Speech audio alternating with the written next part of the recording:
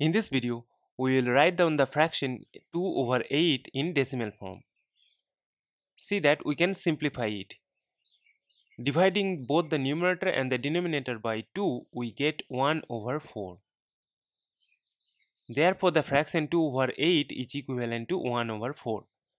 Now, to write 2 over 8 as a decimal, we just need to divide the number 1 by 4. We know that 4 cannot go into 1. That's why we need to put a decimal here so that we can get a 0. Now we know that 4 times 2 is 8. Subtract, we get 2.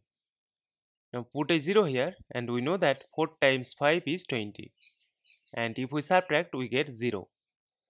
Therefore, 1 over 4 as a decimal is equal to 0.25. This means that the fraction 2 over 8 in decimal form is equal to 0.25. And this is our final answer. Thank you for watching. Please like, share and comment on the video. Also do subscribe the channel.